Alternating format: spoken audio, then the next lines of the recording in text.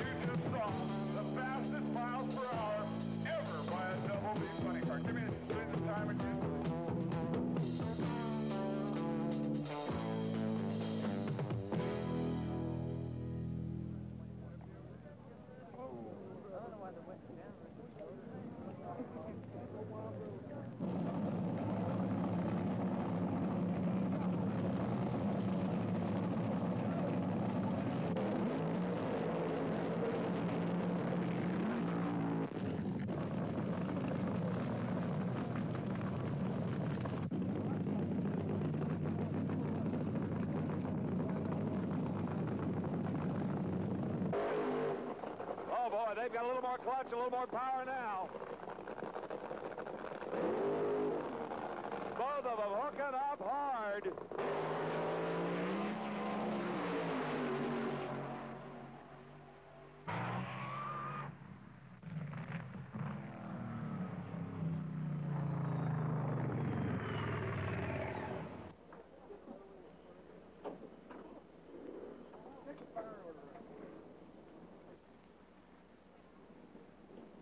Shroud's got on the thing. The shroud's got ripped her out, so we have to do a little glass work.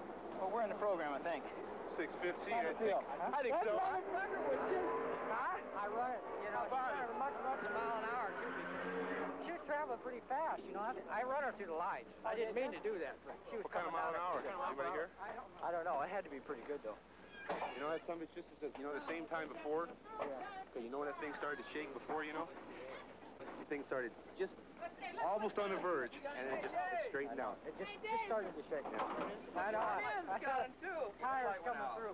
Oh, dang, not again. Oh, no. You popped another one? Look at this thing.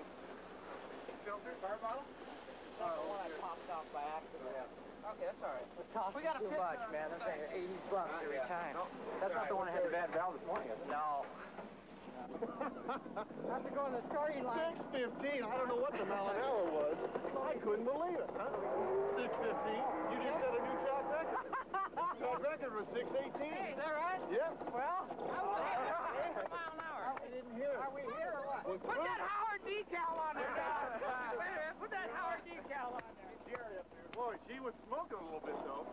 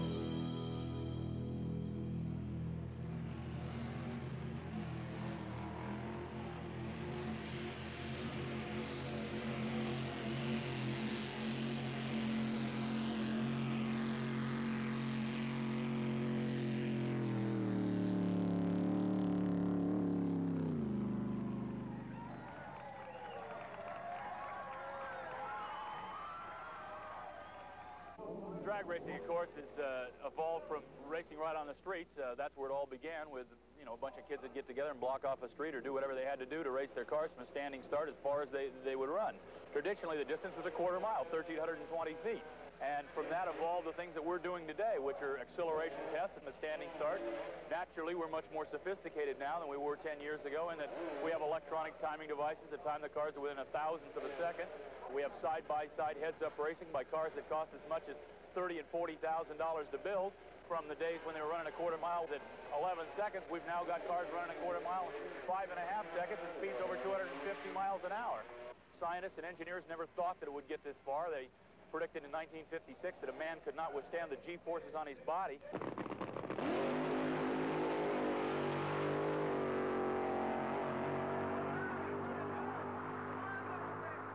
Well, here we are going 100 miles an hour faster than that, half the time they said it would happen. Where we're going to go, I guess nobody knows.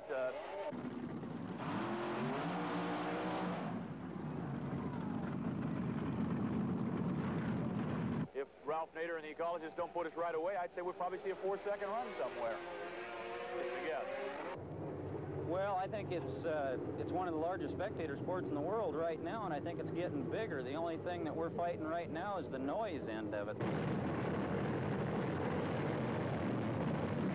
When you take an engine like mine that puts out in the area of 2,000 horsepower, and the noise is about the same as a jet taking off,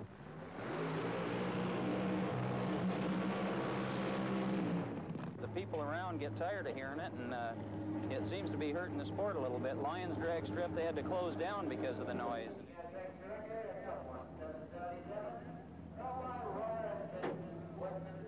When we called them funny cars originally, I don't think we ever dreamed that they'd get to the popularity they are now. Fact of the matter is, a funny car is really a dragster with a fiberglass body on it. It's a replica of a street car. I mean, it looks very much like a Chevrolet Monza or a Mustang, too, or whatever, except for the fact that it weighs about 1,750 pounds and has an explosive motor in it that's capable of pushing the car to speeds of, well, Don Prudhomme's national record of 240 miles an hour at 597 is absolutely phenomenal. And as far as kids go, funny cars are the accepted thing.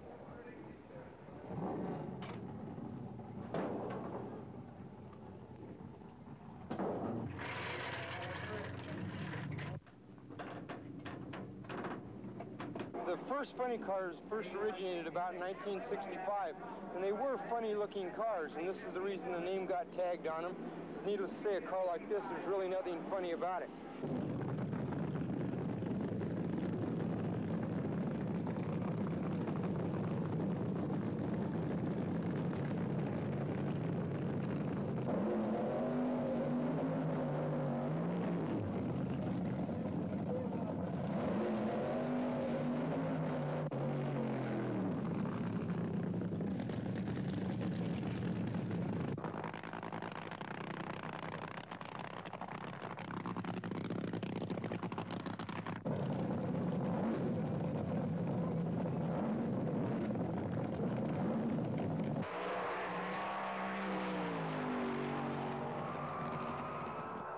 I teach high school auto shop in Cerritos, and this car I did build myself in my garage with a little bit of help with some of my friends, but I get no actual cash from anybody. All the money that goes in this car comes out of my paycheck.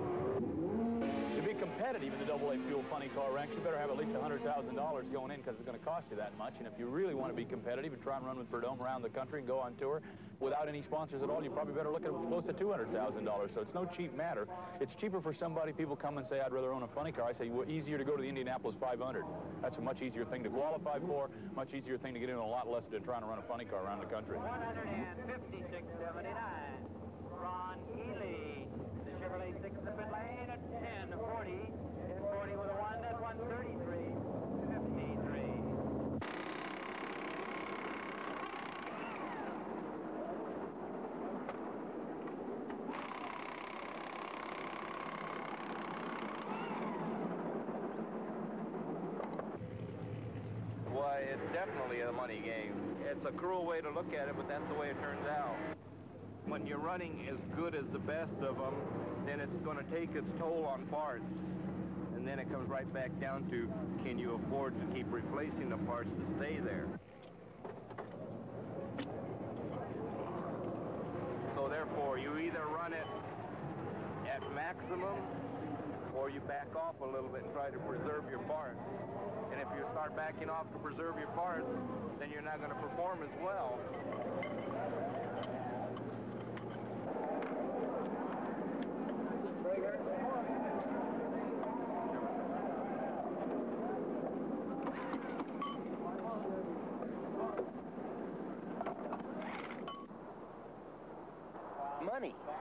Money. You've got some guys that have been in it for 15, 18 years that are always there, and these other guys come in and come out. They go. It's due to what they can afford. They do. It's very expensive. Very few people actually net any money. The bottom line in drag racing is it's a very high dollar sport. It's about what it amounts to, and very few guys actually net any money off it.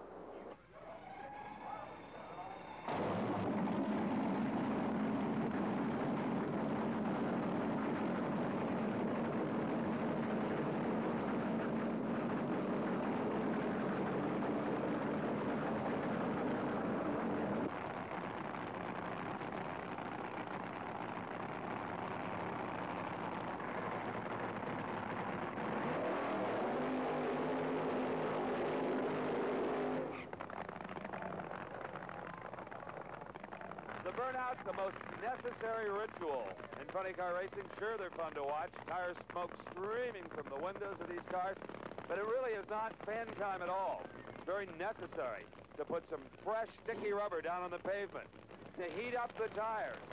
And the crewmen play a very important part in bringing these drivers back into those tracks.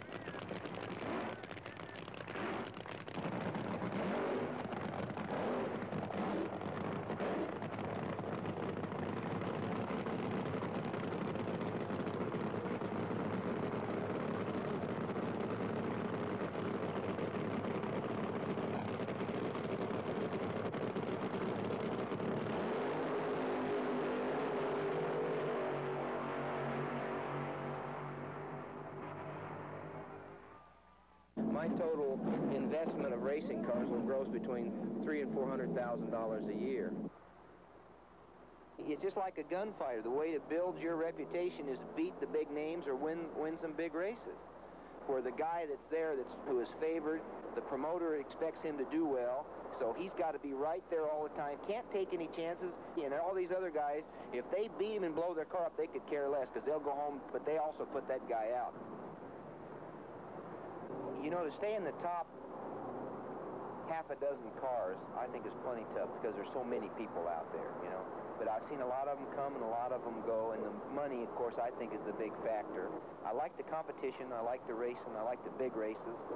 I like racing the guys that are tough, the ones you don't think you can beat. Unbeaten in one full year of NHRA competition, went to the starting line all over this country. The NHRA Winston major events 31 times he left that starting line, never to be defeated. The brand new national record holder at 597.240, the winningest driver in the history of drag racing. Welcome the Snake, Don Prudhomme, to Fremont Raceway.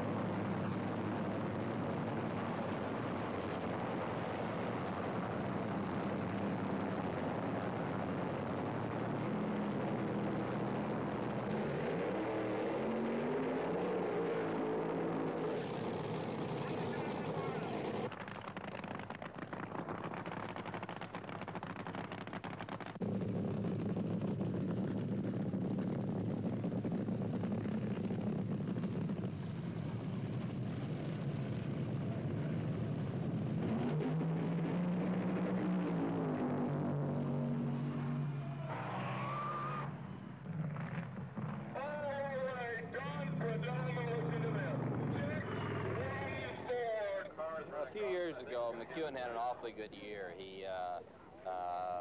We had several match races, and he beat me majority of them.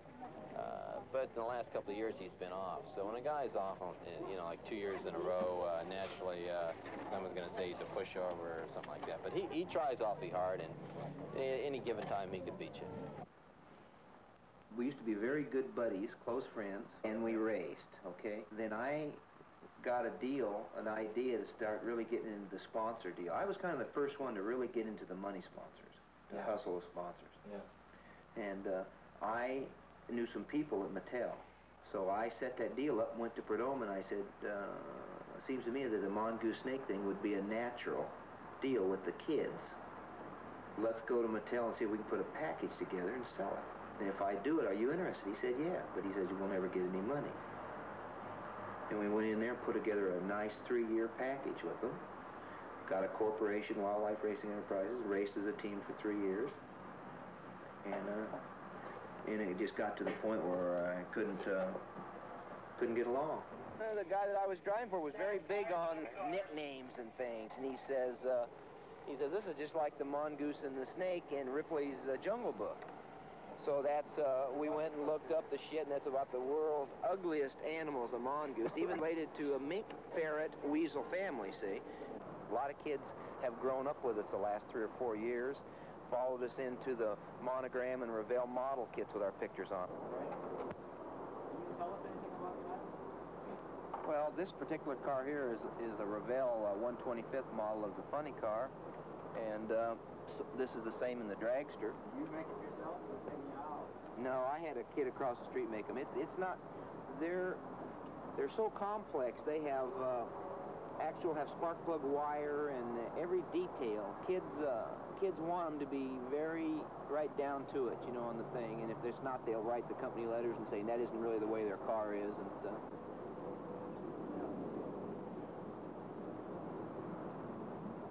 It's a very big selling thing in the country. They sold a lot of those, millions of them. There's a lot of things going on, and drag racing still has never broke into heavy into the newspapers.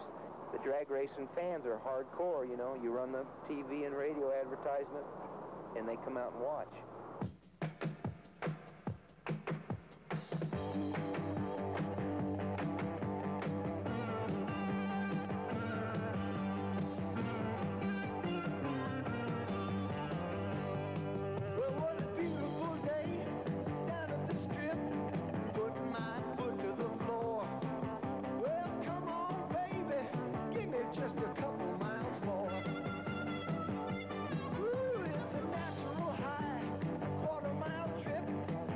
Like I never pushed before.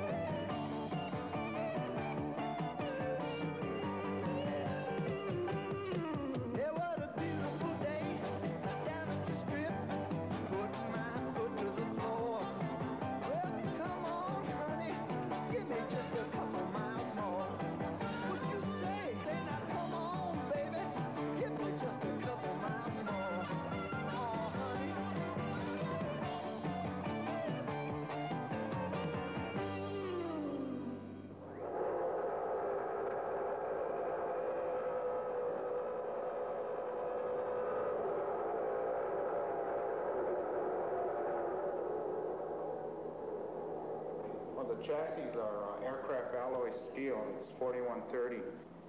It's a high-strength material that you can use because of its lightweight.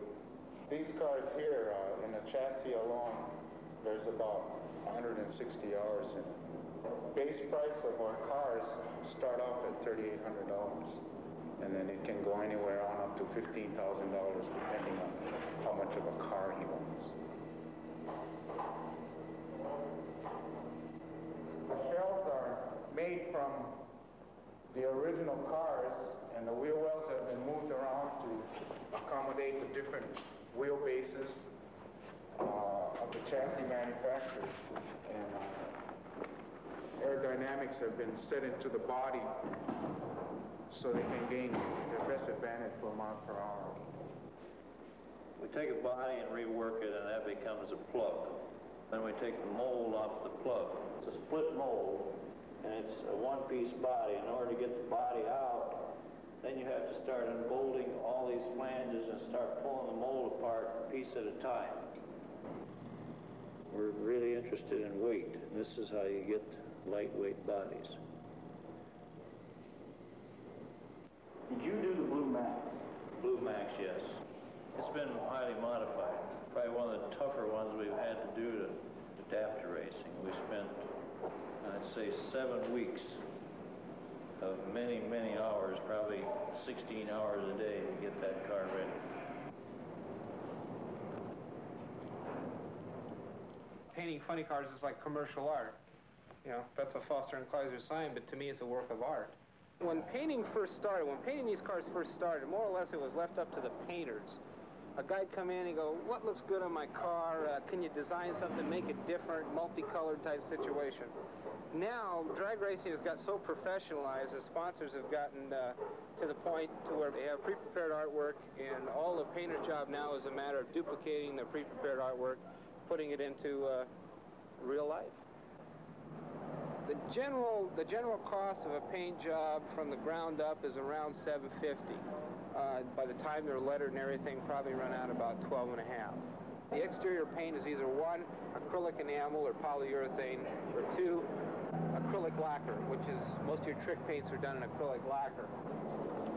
Well, the trick paint job, that's kind of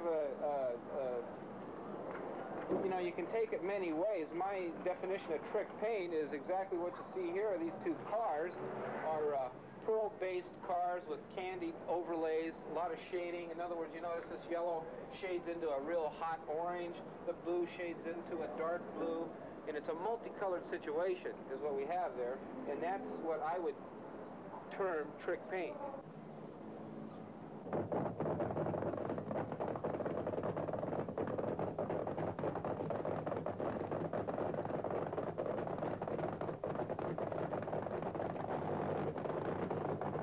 Drag racing is like a needle. I mean, when it's under your skin, it's hard to get out.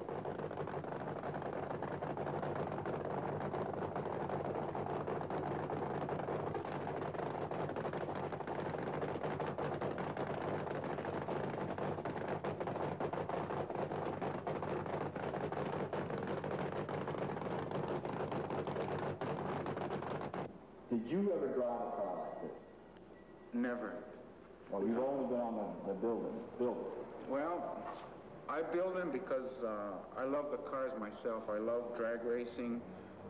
I used to drive race cars before, but nothing quite like this.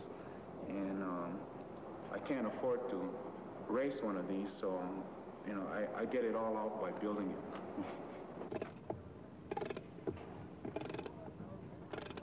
One thing about drag racing is the only automotive sport that lets the spectator into the pits. And drag racing is a good sport for an ego trip because you've got your fans facing you, telling you right in your face, and you know how he looks like, and he's telling you you're great. When you're driving a NASCAR race car around a track, you know, you never see the spectator, and you hear them clapping and cheering, but you never know who they are, you know. And drag racing, you get to meet your fans, and the more fans you meet, you know, your ego gets just pumped up. people want to see me more than the car. I can drive a dragster, a funny car, a pro stocker, or what have you, but it's Tommy Ivo that they're more interested in. So therefore, I have got to be with the car and driving it. Without me there, the car falls dead. Well, it started out with the Mickey Mouse Club years and years ago, you know, one of the Mouseketeers, and went on to the Bachelor Father, Donna Reed, Margie, so forth and so on. I was at that for about 28 years. Here comes the guy that 15 years ago got his start in the Model Marchie show. TV Tommy Ivo. Lists his occupation as drag racer and actor. Whenever anyone asks me my occupation, I'll say I'm a race car driver instead of a drag racing driver, because they've still, unfortunately, got the stigma of the mud flaps, and drag racing, with some people, holds a very high echelon, you know, but unfortunately not enough of them.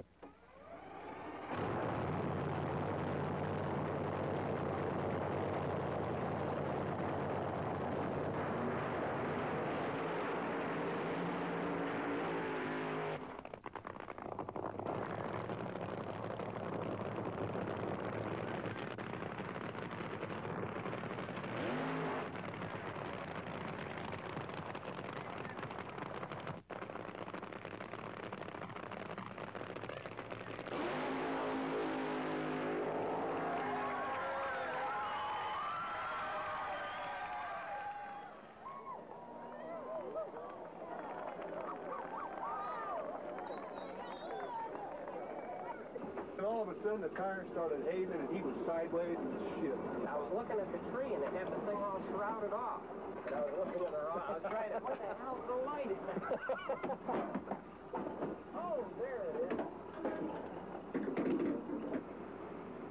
Cha-Cha's enjoying a flourish now because she's a chick, you know.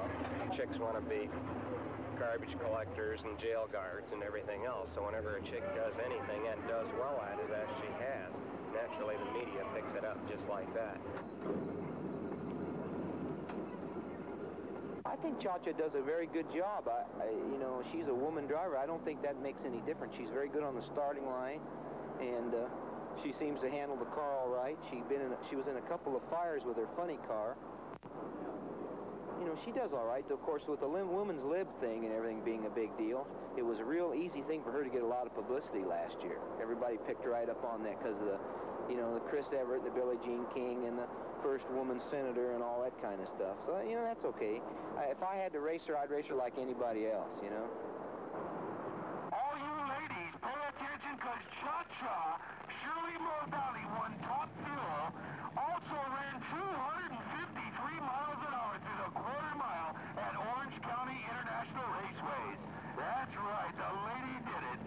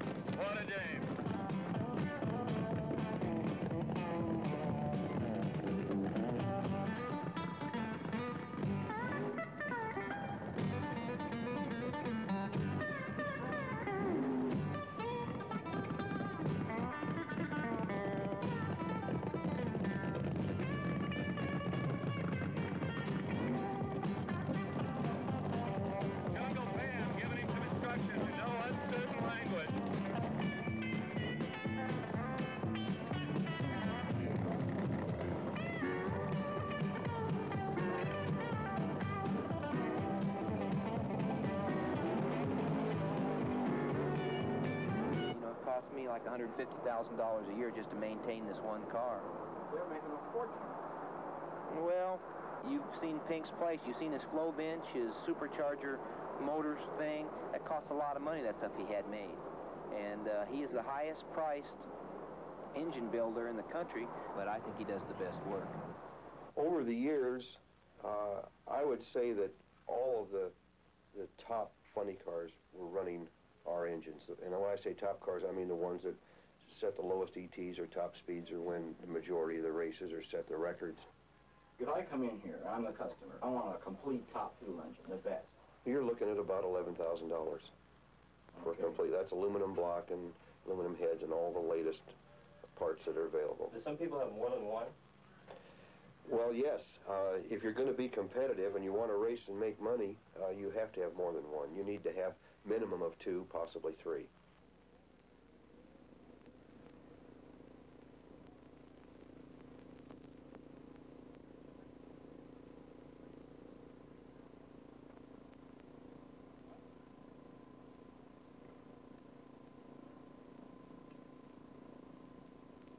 Double check everything. Make sure the mains are all okay. Yeah, I've done the main for a few times. Okay. Let me just go over them again. Gary wanted to go over them again. This engine here produces approximately 2,000 horsepower. It's built, designed, and equipped to run nitromethane, and it uses 6.5 gallons of fuel on a run, a little over 6-second run.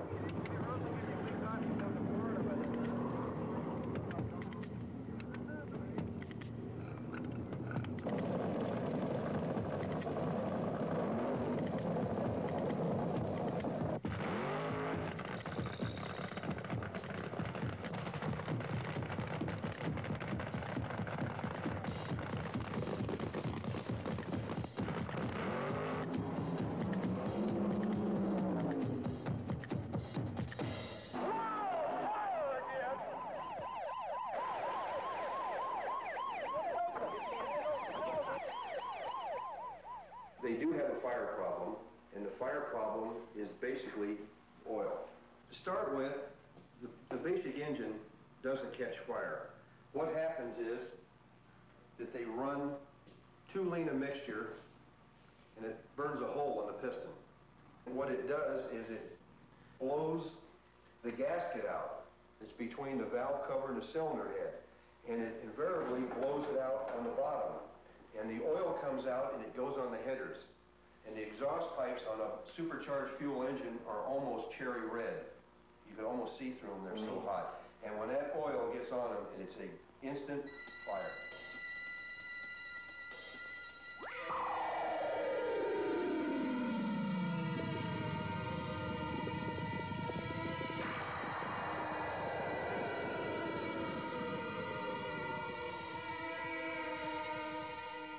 And when the cold fuel coming in and the pressure and the fire coming up meet, then you have the explosion and it blows the supercharger off of the engine.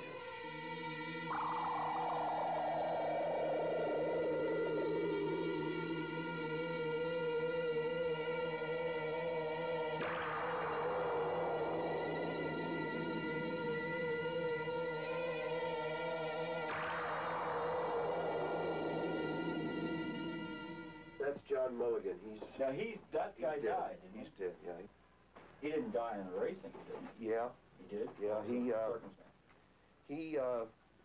at Indianapolis a few years ago, they broke something in the clutch, and one of the bolts came out and went through the oil pan, and the oil came out and got on the headers and exhaust system. This is a front engine dragster, and it caught fire, and there's nothing worse than an oil fire. A fire is a fire, but an oil fire burns with intense heat.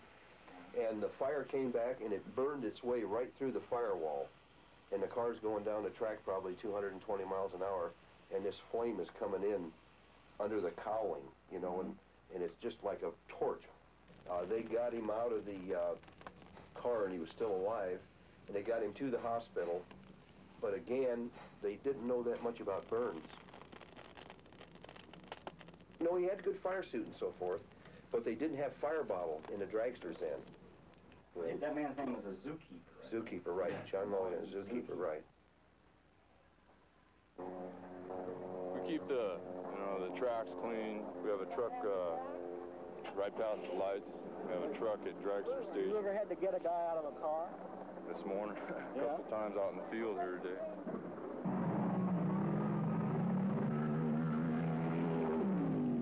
All right through there, we caught that cyclone fencing and it wrapped him up pretty good. Yeah, they said the tire wrapped around the car. Wrapped around the tire, wrapped around the whole thing. And they might hit a slippery spot and then hook up again, and that's what'll flip them. That's what just happened to that one one that flipped right down here at the guardrail.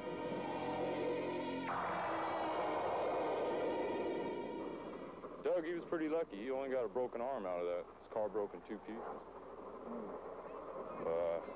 Other than that, everybody else has walked away today.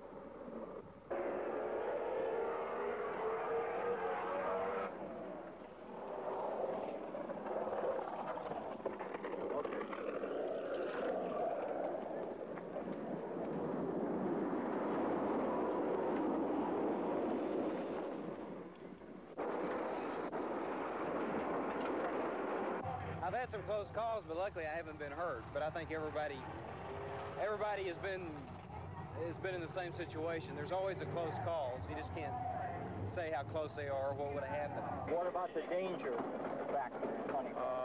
It's no more than anything else. It's like getting up in the morning. Are you worried about the danger of getting yourself killed out there? No. Do you ever worry about any of these guys? No, that's what they want to do.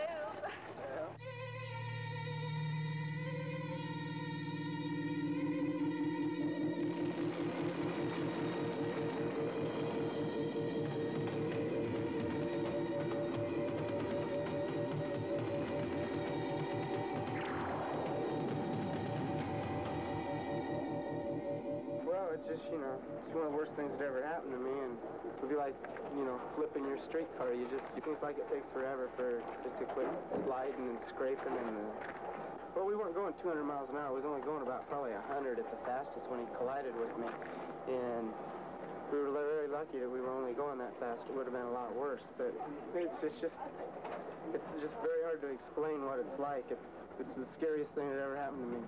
I got burns on my hands. That was it. Now, how about him? He had a broken leg. Does a crash like that make you worry? Like today, are you worried about having to go out there and sure, that type of thing could happen? I was right. I was just as worried about it, before it happened as I am now. I knew my chances when I get in this thing, and I know them now too. Well, I like to build cars with bodies that have a wide enough opening where a driver can get out. There's been one instance where a driver was in a bad fire, and there wasn't any way he could get out of that car.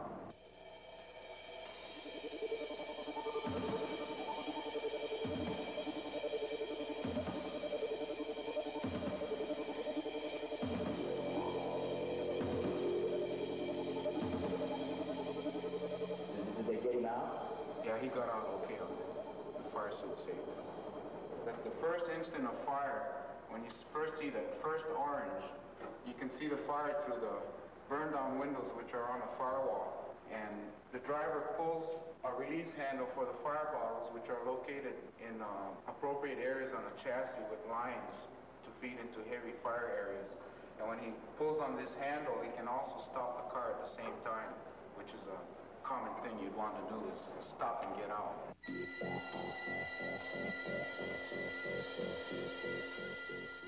Right now, tires are a little better than what people can get their horsepower to be, so the cars have a tendency to wheel stand. So now it's a big trip ballasting the car up front so that it keeps the car down, and yet still have enough weight where you can have the car launch off of the line initially.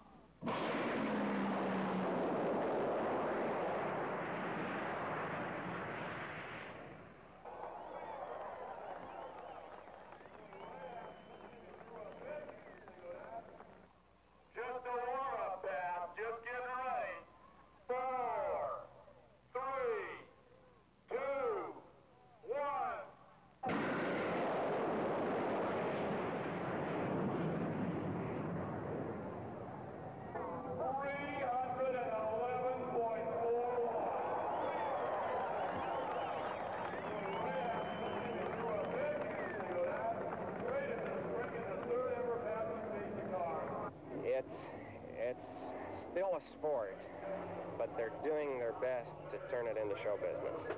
It's unfortunate but true, because show business makes more money than sports do. You understand what I mean?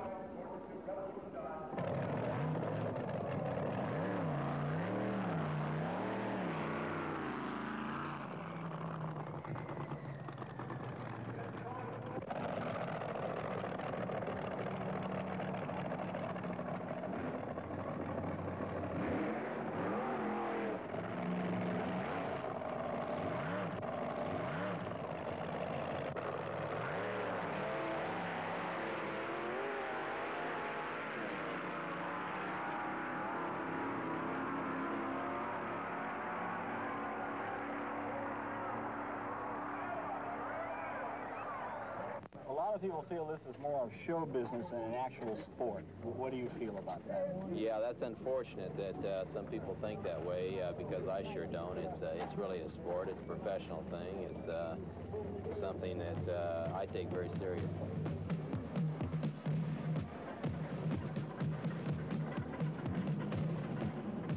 Well, first, I guess I was inspired by the movie Patton. I saw the movie Patton, and I thought at that time it'd be a good idea to build an exhibition vehicle in response to a tank. When he was in Germany, I guess the tank was the main weapon that was used, and it was really had a legend followed after that time, and so that inspired me to build a tank. We're sponsored by the United States Army. You ever been in the Army? No, I'm a civilian. Well, they have chose to buy an ad on the side of it in goodwill to the youth in general that the new voluntary army is just like it looks. In other words, it's whatever the individual would like to make of himself. Well, it gives us the opportunity to talk to the kids. This is a real good tie-in at a particular age group that we're trying to address. The 18-year-old high school student, he's interested in drag racing. That's why the Army's interested in drag racing. One's hell's fire and one's hell on wheels. One's a tank, one's a self-propelled howitzer. That's all magnesium. That's really lightweight. That gun weighs approximately 11 pounds. I guess they call it one of their most sacred pieces because it'll put a shell like 18-mile range in a 3-foot square. These two wheel-standing tanks are the most unbelievable things in the world. Both of them run over 120 miles an hour on the rear wheel. Both of them running blown nitro-methane burning engines. They're going to make 2 runs for you to make up for being late.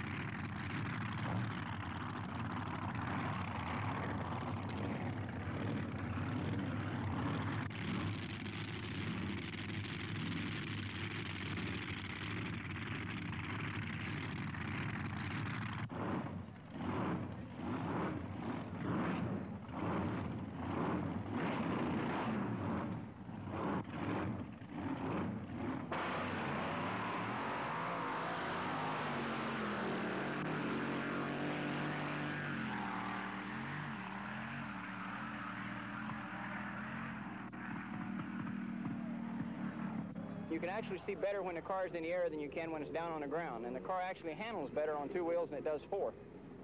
Most people don't think it'll run on 2 wheels. Most people think it looks neat, but what do you do with it? Concept has been 100%. I've only had one hassle in 4 years, and that was with a Baptist minister in Tennessee. He said the word hell was contributing to the youth today, and that was the problem with the country, that people had no respect, and it was to be put in the Bible in a non-mention type place.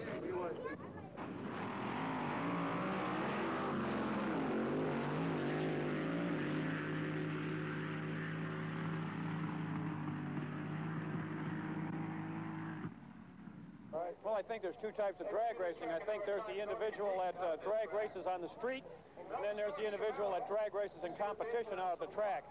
I'd classify them kind of under two different elements. I think it's a different crowd, really. I think the people that the police are addressing are not the same folks we're dealing with out here.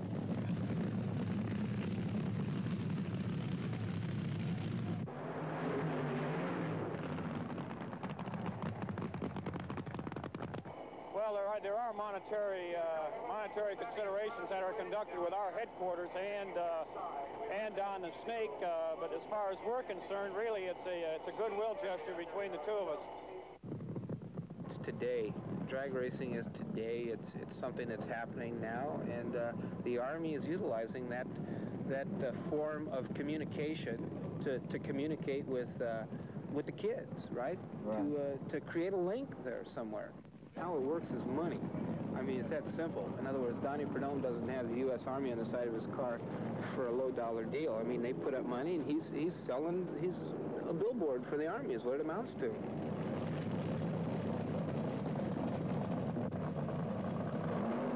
And I've been doing it for 18 years, and when I don't go racing on a weekend now, it's not as bad as it used to be. I used to think that if there wasn't a drag race on the weekend, that everything was closed. I didn't know there were other things to do. In here, he's resting today so he can hustle girls tonight. That's right. I'm going to do you a favor. Years ago when I first started on tour, I had a station wagon, an old dragster, and we went back east. Then we went on into the bigger, better things, and we ended up with a big truck with the car on the back and then into the funny car business. Now I don't like to ride with them at all. I don't like to ride with them from my house to Orange County, which is 8 minutes. I'd rather just meet them there. When I'm on tour, from April to September, I like to fly. And, of course, the expenses are high that way, but that's the way I enjoy doing it now.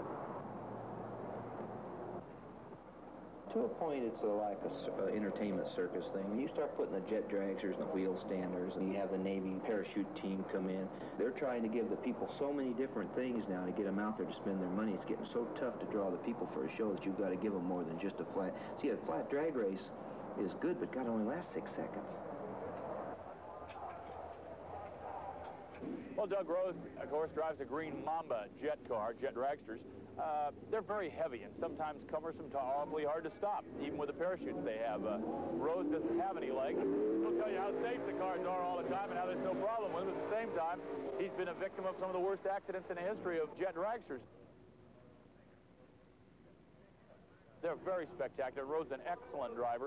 They don't go near as fast as the rocket cars because they are so heavy, but there's something to see. So we need all of you spectators to find a seat, get out of that area, because these fences could weaken and fall over from the thrust of these great jets. Naturally, it just figures, if you think about it, you don't want to be behind a jet car when he turns the afterburner on. Now, these are J46 and a J34 jet engine.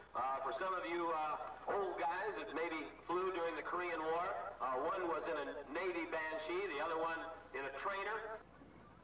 Doug Rose is possibly the fastest jet driver in the world today. Stephanie Rose, well, she loves this car, I'll tell you. She goes out there and she not only polishes the car, she polishes all the rotor blades in it and the stator blades. She knows all about the inside of this car, and she treats it with loving care. Now, let me tell you something, ladies and gentlemen. When these cars come up to the starting line, they will come up there with almost 100%. Those engines will be spinning the tip speeds on these rotor blades at near sonic speed. And nobody should be crossing over behind the fence because it's just possible it could be blown over. Now, these guys ramp these engines up to 10,000 RPM. The tip speed on the blades are right at sonic, just under sonic. In fact, it actually just blows your mind, the sound of it. Fire pouring out behind the Geen Mamba right now. We'll listen to them. They're raising up. Their engines now coming alive. As they start up, they'll have a hot start to fuel. Raw fuel pouring out the back.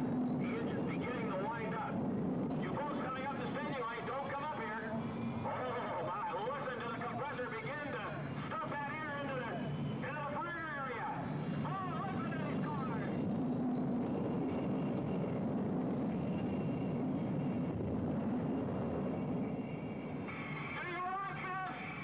Shake you up! Does this save shivers up your spine? Both cars out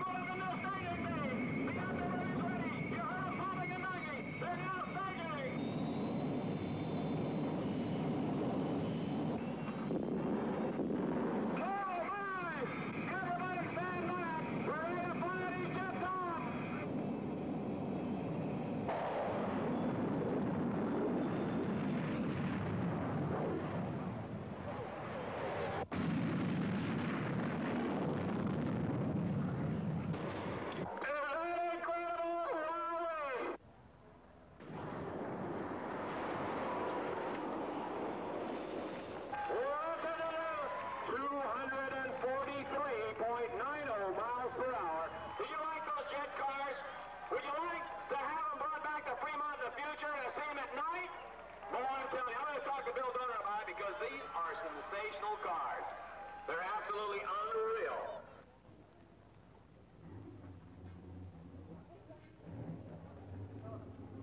Go ahead and leave if you want to leave. I'm telling you, though, we've got a psychiatrist. Our staff psychiatrist is at the end of the parking lot because anybody that'll leave now needs to be committed.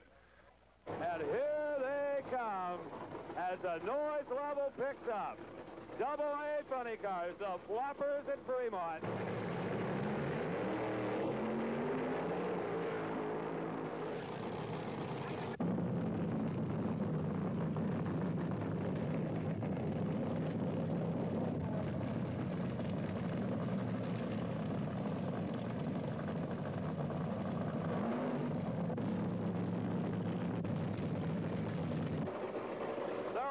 Tied on a lap time from the first round.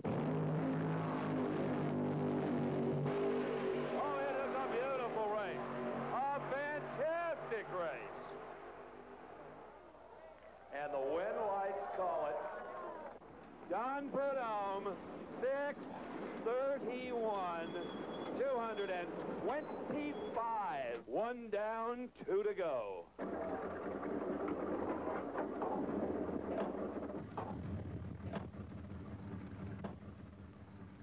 Start line time the race was all over.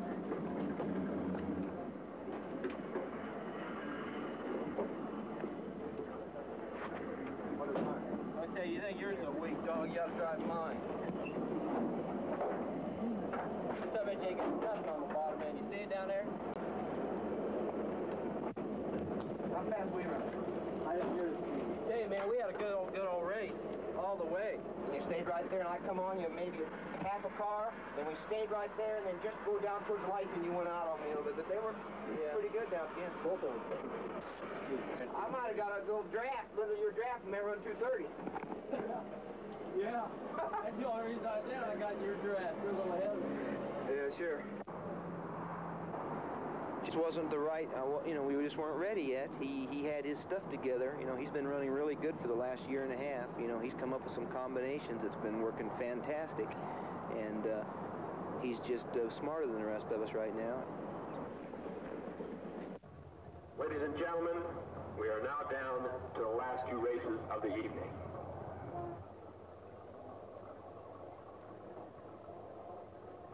All the races were together at a hotel in the Seattle area, and it all began with a guy eating one match, and then it went to a book of matches, and went to 5 books of matches. I mean, on fire, they just swallow.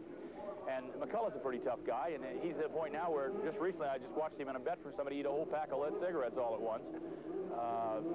I don't do that. I don't recommend that as a diet. I pretty well like steak and eggs and things like that, but if you're into eating matches, I guess nothing the matter with a nice blue diamond. Ed McCullough, kind of a bear of a man, really.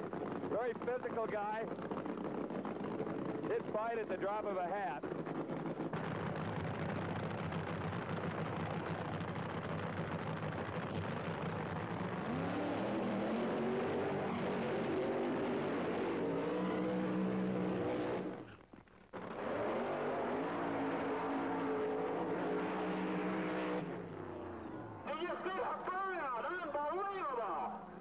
Mercy to his equipment.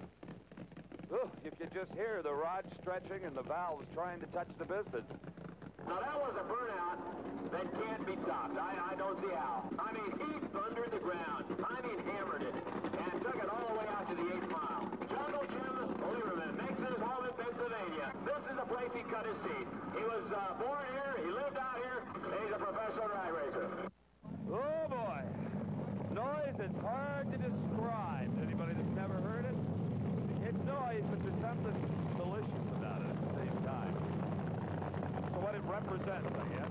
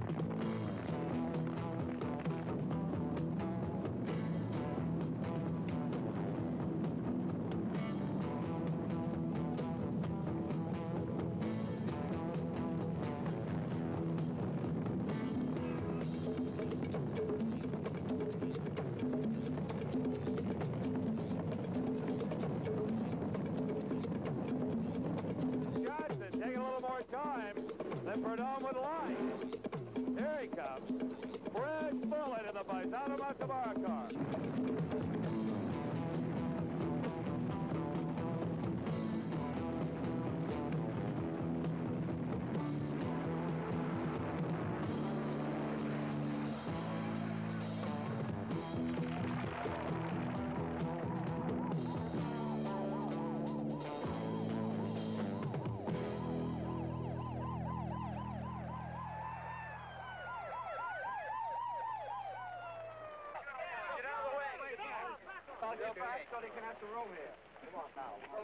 That serves notice in the pits, guys. The snake is here to race. Apparently, I would guess, okay, you just want to guess, that they might have a crack in the fuel tank. That looks like fuel, doesn't it, Chet, out on the starting line? Nitro? I understand that we don't have serious injuries. We hope not. Well, here today at Fremont, of course, we've got, you talk about dangerous things. Everybody knows hang gliders are dangerous, and for sure motorcycles are dangerous, particularly motorcycles that jump over cars. Well, we've got a guy, Bob Correll, who came to us at International Raceway Parks about 4 months ago and said, I've got a hang glider on a motorcycle, and I'm capable of jumping distances of, well, a distance of 50 cars if necessary. Well, of course, we giggled at that and didn't think that was really possible. And we made the guy come out and show us what he could do, and today he's going to perform here at Fremont Raceway. The world's record is listed in the Guinness Book of World Records for jumping cars with a motorcycle. I happen to have certified as 22 cars by Bob Gill in Seattle, Washington about 4 years ago.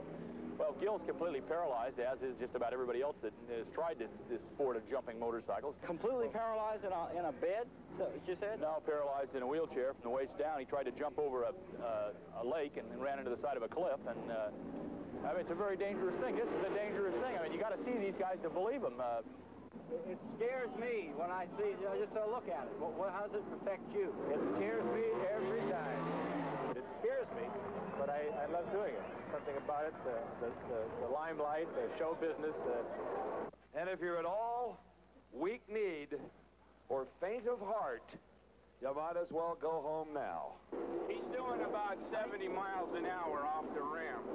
Now, you figure a regular jumper be doing about 100.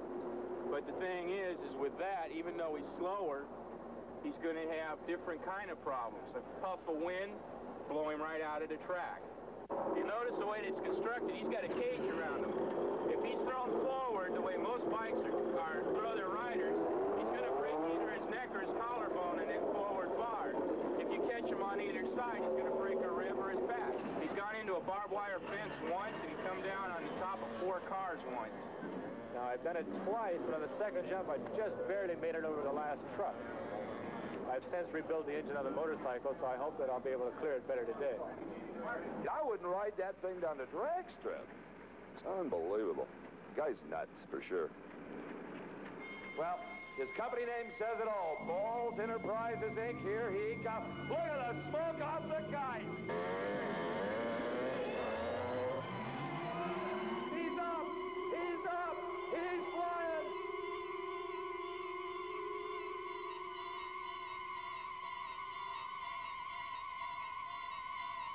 Here he comes hard from Prudhomme.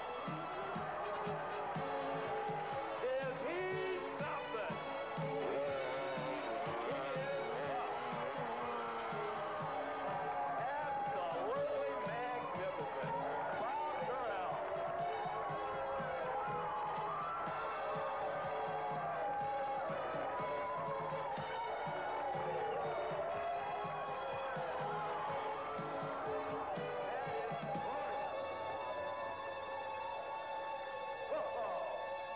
All right, here's Ted. He was standing right there. What did it look like right next to the ramps there, Ted? Well, I'll tell you, I'm thoroughly impressed with it. You guys that have been standing head-on like I was to him when he was coming directly to me, you should have seen him up in the air trying to correct that thing. It was unbelievable. And then all of a sudden, the air left it, and you saw instant drop. Too much. Just too much.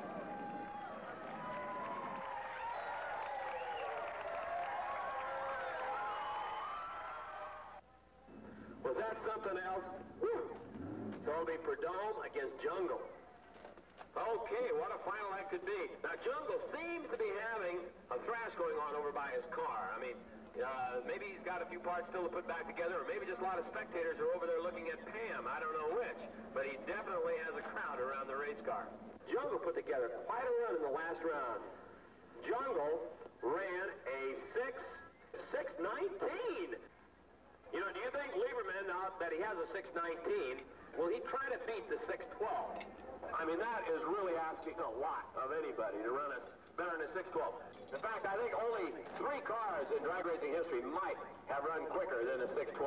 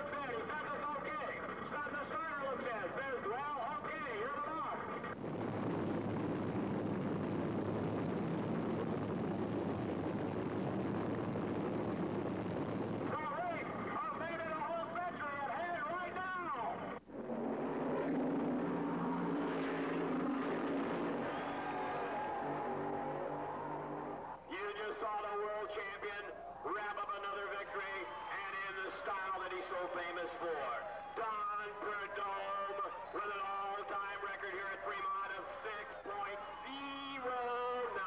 Would you believe that? 6.09 at 229.59 miles per hour. Good one, you got it. Shut down there. She had to be good. Jungle next to the channel.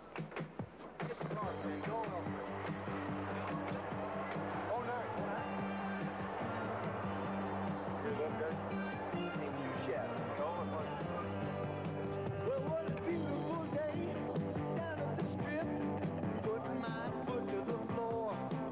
Well, come on, baby, give me just a couple miles more. Ooh, it's a natural high, quarter-mile trip, pushing like I never pushed before. Well, I'm pushing to the limit, got to get a couple miles more. Yeah, mama, mama, mama, you're the baddest damn lady around. Oh, mama, mama, mama, now don't you let me down.